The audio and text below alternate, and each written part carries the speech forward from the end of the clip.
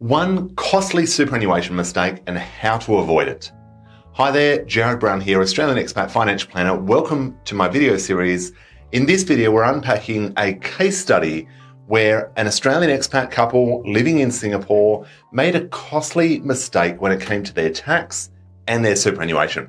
So in this video, we're going to unpack where they were at, what they did wrong, although with the right intentions and with the best of intentions to save and put money towards their retirement, and what you can be doing to avoid this same mistake. So let's dive into some of the details of their case.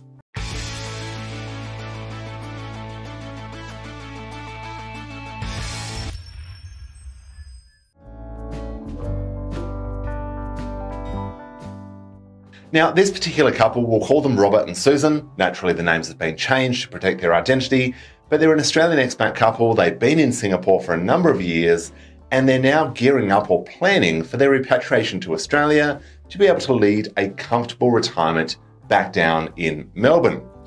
Now, over the years, they've been investing heavily in Australian property, and that's primarily where the majority of their wealth has sat. They've got a bit of superannuation, they've been gradually making some contributions to super, and they came to us in the position where they had an investment property in Australia and their future home. So they're going to move into the future home and they need to sell the investment property. Now, the investment property is in Robert's name only, bought the property whilst living in Singapore. It's grown, but not a great deal because Melbourne property has been relatively soft over the last 3-4 years, but they're aware they need to sell it and put money into their super to be able to live off when they retire.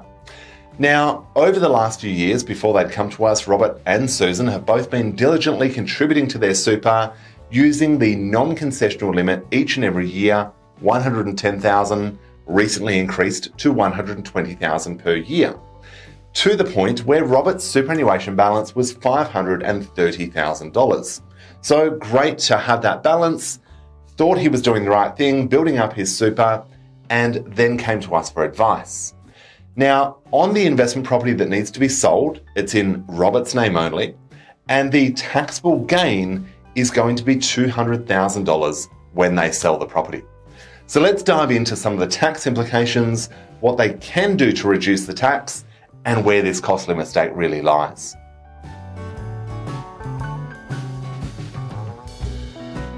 Now, as I mentioned, the property was bought in Robert's name only, and it was bought about 5-6 years ago. The taxable gain on the property was 200,000 Australian dollars. So if they do nothing, sell the property, pay tax, then that $200,000 taxable gain would incur a tax liability of $65,350. Now, Robert can contribute to his super fund, make a concessional contribution to his super, and that $30,000 would become a tax deduction. It would incur contributions tax of 15%, so $4,500 tax on the way into super, but we get to claim it as a tax deduction.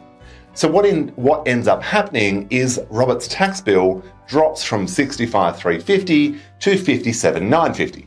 So about a $7,000 to $8,000 saving in our tax by making that contribution. Better than a kick in the teeth. But here's where the mistake lies, or here's where the costly exercise really lies.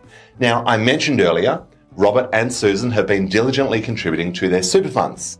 And last financial year, they each contributed $110,000 into their respective super funds. Now, that kicked Robert's superannuation balance above $500,000 as of June 30, just gone. Now, why that's a bit of a mistake, why that's a costly exercise to have gone through, is because we have exceeded the $500,000 limit, we can't use the carry forward concessional contribution. Now, had we been able to do that, that would have meant we could contribute the last 5 years of unused contributions into our super fund, unused concessional contributions, plus this year's $30,000 contribution, which all would have been tax deductible. So let's have a look at those numbers and what this has actually cost Robert and Susan. Now, as I mentioned, they could have contributed the last 5 years plus this year into Robert's super fund. That would have been $162,500 of the $200 straight into his superannuation fund. Now, what would the tax bill have been in that case? It would have been $35,625.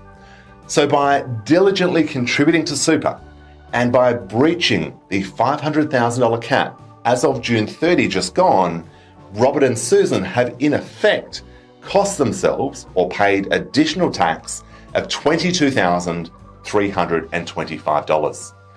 That is quite a significant sum just by getting the timing of their super contributions slightly wrong. So when you're thinking about returning to Australia, retirement planning in Australia, bumping up your superannuation, make sure you're giving some thought to the contribution limits, the rules around the carry forward rules, and of course, what your tax position is going to be. Drop me a note with any questions you've got. Do remember to like the channel, like the video, subscribe to the channel, and of course, look forward to seeing you in the next video.